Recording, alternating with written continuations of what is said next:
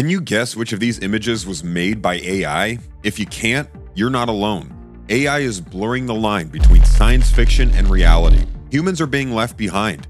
AI is evolving faster than ever, and robots are coming for our jobs. There's only one thing we could do to stop them, and most people will refuse to do it. This is AI Exposed. Join us as we uncover the unsuspecting dangers that hide behind the friendly face of a humanoid AI and how we can fight back. By 2029, AI will be smarter than the combined IQ of all humans on planet Earth. This is a prediction Ray Kurzweil made in 1999. Based on this chart, the number of computations a computer can make in a second per constant 2023 dollars is growing exponentially. Kurzweil's 30-year-old prediction is right on schedule. When Ray made the forecast, experts thought it was overly optimistic. In 2019, 20 years after Ray made the statement, surveyed futurists predicted that computers would reach human-level intelligence in 80 years or 2099. Based on recent leaps, futurists have changed their minds and believe AI will reach human-level intelligence in 8 years or 2031. So, why did these so-called experts change their minds about AI or AGI? Well, to put it simply, it's because AI has smashed that like button, just like you should if you haven't done so already. But no, in all seriousness, it's because AI's growth rate has been rising exponentially recently. That's because it takes a long time to go from 0 to 1. But once that chasm is crossed, AI growth speeds up unimaginably fast. For example, just consider the growth that happened in the field of AI in the past 16 months since ChatGPT was released. Today, Disney Studios came up with their own stunt bot that can perform crazy acrobatics at Disney World.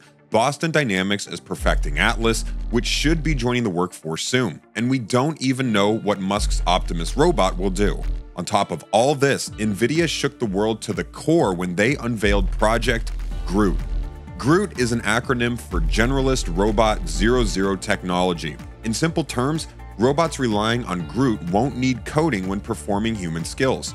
Groot will allow them to understand natural language and mimic the movements of humans, therefore learning coordination, stability, and speed directly from human teachers. So, on the one hand, we have extremely agile robots capable of performing human tasks faster and better than most humans.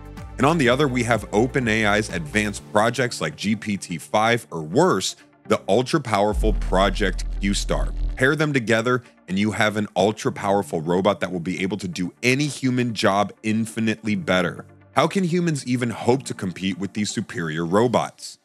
If we are to stand a chance against AI, there's only one solution, and most of you are not going to like it.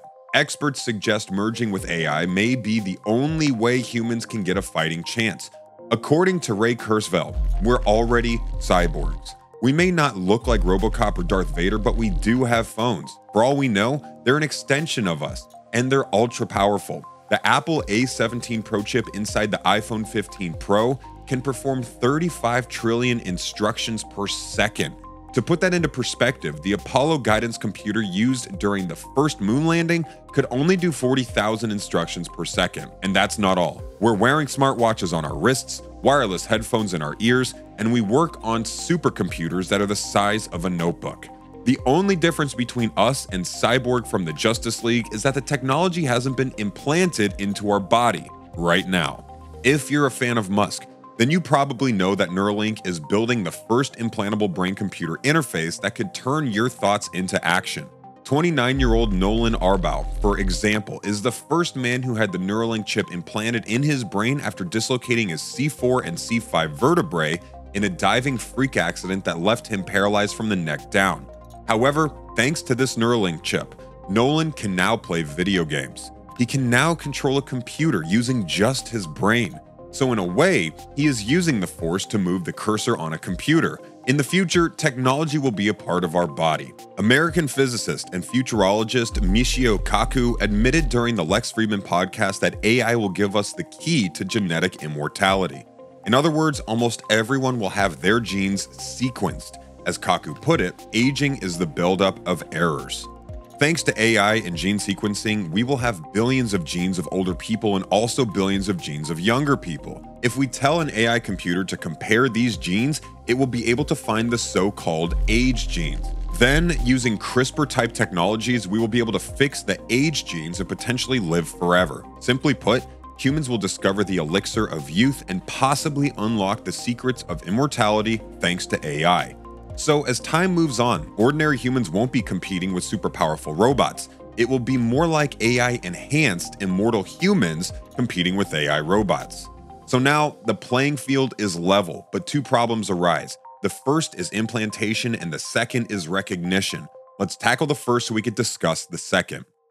As Elon Musk put it, even in a benign AI scenario, we will be left behind. The technology we're using today is too slow. The phone might be like an extension of our arm, but it's nothing like our arm. Think about it. The exact moment you decide to move your arm, you do it. Smartphones, on the other hand, pun not intended, are too slow. The mind-phone connection needs to speed up. This is where bionic chips come in. Neuralink uses robots to implant the chip, ensuring ultimate precision. 1,000 wires 10 times thinner than a human hair connect the chip to the human brain without damaging brain tissue.